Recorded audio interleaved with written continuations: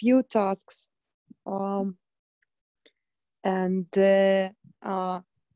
we have engrams for all the ages at the moment.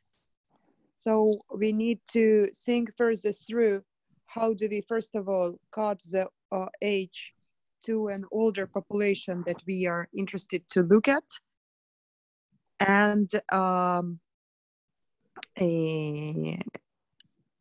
kind of define that it's about risk factors related to viral diseases, but that's more like of a logical thing that I think Jan and Janos can solve, because it was Janos's brilliant idea to find risks by searching pre-existing conditions. And we have an amazing advancement with Kevin, who managed to use dictionaries and really find relevant heart diseases. We still need to find out list of words for pre-existing and underlying health conditions. And we are very close to finish the first task, like everything, including number of citations, does paper prove or like kind of denies a hypothesis, etc. Like everything we've described in the task, we'll probably get it very soon. And Michael Wang is working on that. And we have another member working separately on comorbidities in general, which will be kind of, introduction. And then we will have our risk tasks in depth, which is everything like looks great. It seems we might do it even in time. The problem is that I feel there is kind of lack of cooperation, and one team member doesn't aware what another does, even though everything happens kind of in one channel. And that's obviously my problem. That means I do something wrong, which results in that there is no awareness what's going on around, which code has been written, where is this code, and let's discuss on how can I organize it so it will be easily accessible and really clear where are we now and who did what. In which form would you like to kind of, review that? Because, for example, I add Trello cards, like I add comments to Trello cards and I add new code to Trello card, but I see that normally nobody goes again over the same Trello card. So how can I make kind of common knowledge base accessible for everybody? That's a very important feedback I would love to collect at this point.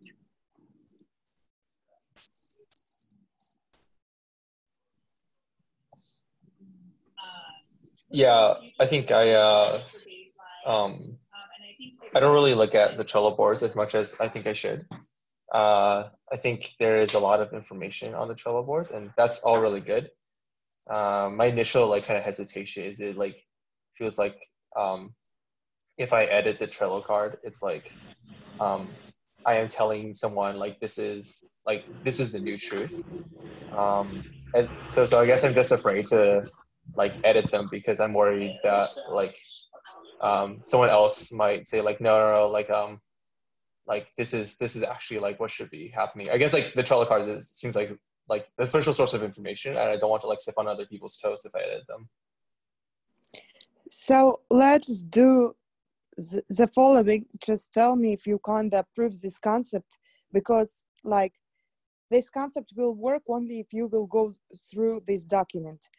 Do you think it will help if, for example, in a general task risk, once a day, I will kind of post a document with an update? Who did what and what do we have? Yeah, I think that would be pretty good. Will you read these documents though? Because there is a lot of information and people are sick of documents as well.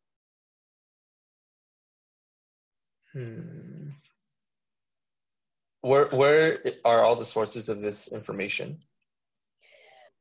One of the source of information is Trello cards, and in Trello cards, basically you have only two lists that are relevant at the moment. It's data preparation list and data extraction list. This is the place where we have almost everything what's going on now. Okay, other cards are pretty much irrelevant. You don't have to look at them at all. They are more like for internal consumption and not related to what we do at the moment. Another channel where things happen, it's a hard risk channel and risk channel. Again, it's a lot to read, and it's a lot of information and various questions, etc. Like, let's think together, and probably let's not decide on it right now, because maybe you will want to kind of think about it, process this, and come back and tell me, you know what, we probably want this in some specific form. GitHub, I went to GitHub today. It's also pretty hard to understand, like the structure. Even though the GitHub is amazing, people are pulling code there. It's pretty cool, but it's not as descriptive as it potentially should be.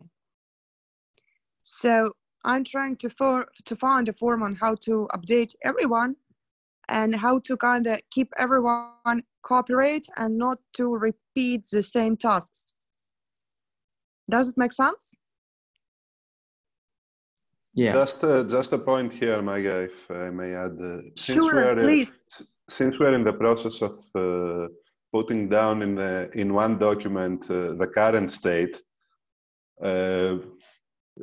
and Andrew will help with that, if I understand. So Andrew is not here anyway. And maybe we start a journal based on that. So when this is complete and it's short, like a maximum of 3 pages, we can have a 4th page running as a journal and have a single point of reference, because frankly speaking, Trello and Slack have a lot of noise because of the comments, the back and forths.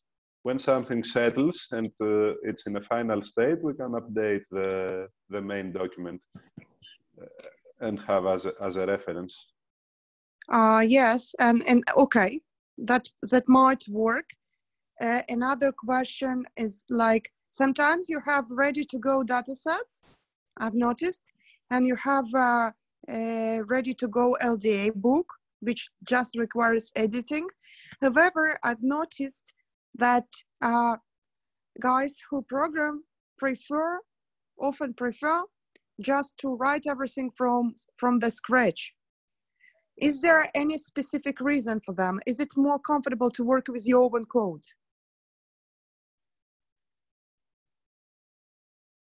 Yeah, I think for my task at least, it didn't really require like the LDA stuff. I kind of wanted to understand the data source from the beginning. That's why I've been like talking a lot with Brandon about like how do I like access all this data in like Kaggle kernels. So I think like that's at least that's why I like prefer to build my thing from scratch. Actually, this explains everything, because I see some people even just they ignore existing data set and just pick all the data by themselves.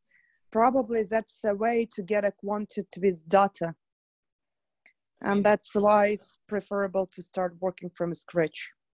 I mean, I have used like 2 of the previous notebooks, and then I am using the V6 Pickle just because it's the one that's like fully complete by Brandon. I haven't switched to JSON just because I've already done Pickle and I'm just gonna keep it because I've done it. But I have used previous notebooks before. just to copy some of the code and to make some things easier. So I might be one of the maybe outliers, I guess. But I have looked at other notebooks to see if I can pull things out, if it can enrich what I currently have. But that's just me. Kevin, I didn't find your last notebook you've been talking about. I think I pulled it out of Playground because once it's out of Playground, you can't. Or I'm not sure. The Playground in Colab is weird, and so I think I might have pulled it out of the Motive Playgrounds, which means it's like I think like it stopped sharing it. I'm not quite sure. Plus, like I gotta add all the CUI and other things. I should have it up and shared later today. Okay. Yeah. Hey Kevin, just search for in your drive. It may have Okay. a copy of it. Okay, sure thing. Actually, And then Pranjal, yes, sorry. I have an update, guys. Sorry. Sorry. The search working for the papers have been done. I just finished working on it. We then by this notebook that I have just created, we just need to enter the keywords and it will automatically extract all the relevant papers according to it. And the format that we had written earlier on the document, the output format of whole list, the paper ID and other things that was given in the specific document, the format has been created, and we can just plug in all the keywords that we have, and we can find the results according to it in the specified output format.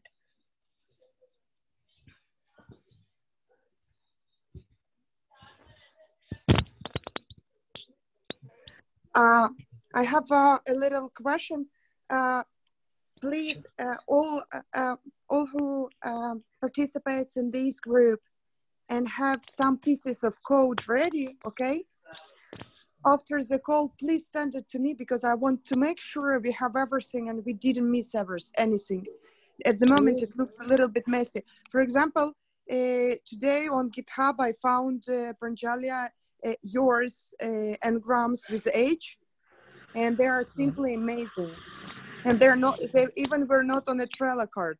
So please, everybody, send me your pieces of code. I will combine everything. I will go through everything. That was that one that you told me to put into GitHub that day. I think someone had written that one. It was not me. I just put it into GitHub. Yeah, but I have it on GitHub. But if you kind of have like links, notebooks, whatever you have, inputs, outputs, please send me what you have done definitely. so far. Everybody like in this group, if you do that, this will help a lot to collect everything and really understand the state. Maybe not just for code, Maya. Maybe for everything. Don't just collect the notebooks or the scripts. Maybe each one puts an update of where he stands at the moment. Code and output. Yes, with some explanations. So we have some broad image of where everyone stands as we speak. Yeah, the documentation on the GitHub page would be very helpful actually. Yeah, we are slowly pulling everything on there. It happens a little bit slow, but it happens. I think we should get one guy to do the documentation stuff in our team only. Someone who can just point out what are the notebooks and what all they do. What are the purposes for the notebooks. So it will be clear to everyone when they visit the page. So actually, I have a suggestion regarding that. Like, I know we're kind of going into like Google Docs, trying to track what everyone is doing and trying to come with like a centralized, what is everyone working on? But I have a kind of far-fetched idea. What if we use some kind of visualization, like a flow chart, almost to show like everyone's progress, what steps they've taken as to what they're doing, and we can find out from that like which people are doing the same around the similar things. I don't know. I'll try and come up with the visualization for that, but it sounds like a visual might be the best way to organize what everyone is doing. Yeah, it's a good idea. So it sounds amazing. Yanis, can you please help us with finding someone who will be capable of doing this task, and I will just collect everything and put everything together? Okay. Perfect. Maybe putting personal columns on Trello would be an initial idea for that. If we put one column for each person and have cards with what he's working on. Yeah, exactly. A summary, definitely. That would. Yeah, So it it's a bit would be hard. different Yeah. from how we use Trello now, but I think it will work for what you are talking about now. Yes, yes. I'll get like a draft, like just like a fake visualization of what I'm thinking about, and then we can start putting like real tasks in there once we collect all of them on Trello. That sounds good. So I have a suggestion that may help for the code bit at least. So for instance, the main CoronaWhy GitHub page, right? So that has multiple contributors to it. So when I was added to that as a contributor to that page, I found it to be really helpful because I found a bunch of notebooks and each author had sort of documented their own notebooks. So if we could just, I think Anton has access to has permission access for that. So if we could add people from our group to that GitHub page, everyone could at least document their own code. I was saying Because- exactly that someone needs to document what all the notebooks are doing. Yeah, no, I was saying that. So for instance, right now we don't have any standardized code, right? Or did I miss something? I mean, we're all sort of using our own notebooks and they're all a little bit different. Right? Even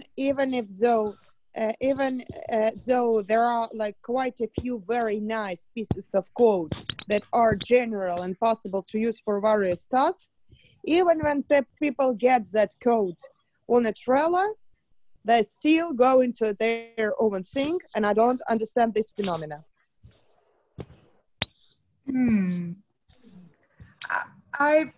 Yeah, no, I suppose that's just because everyone wants to have a feel of the data themselves. I guess that's what's happening.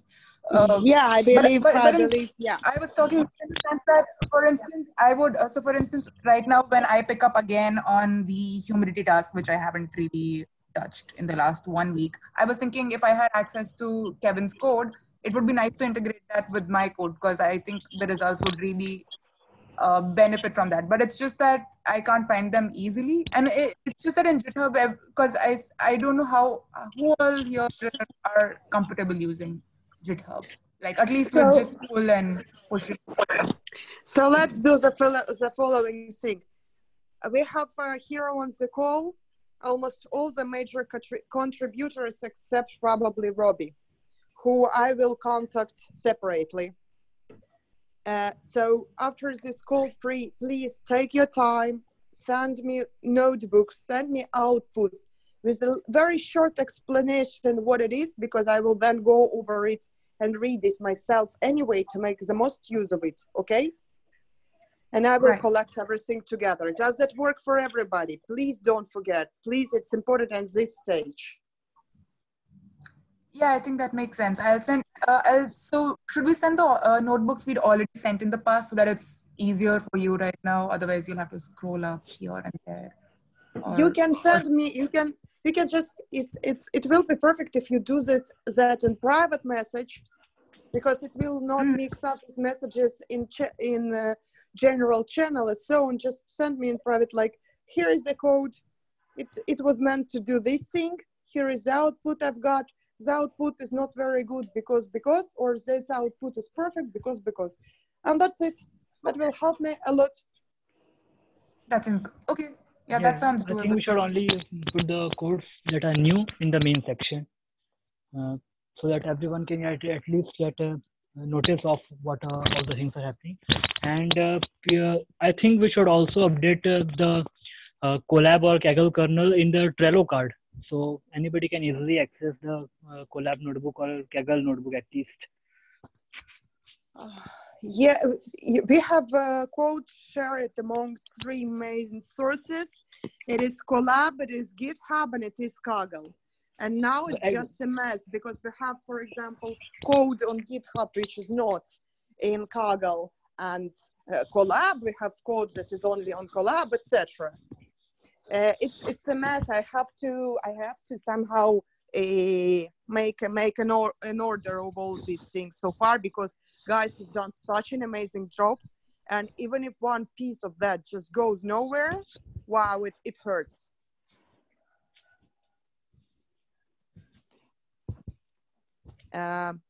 So do you have any questions on that at this point?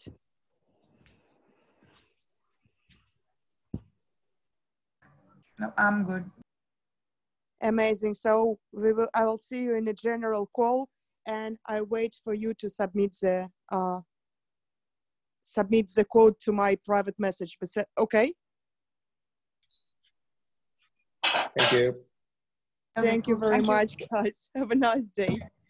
Thank you. Bye. Bye. Bye-bye. Bye. Take care.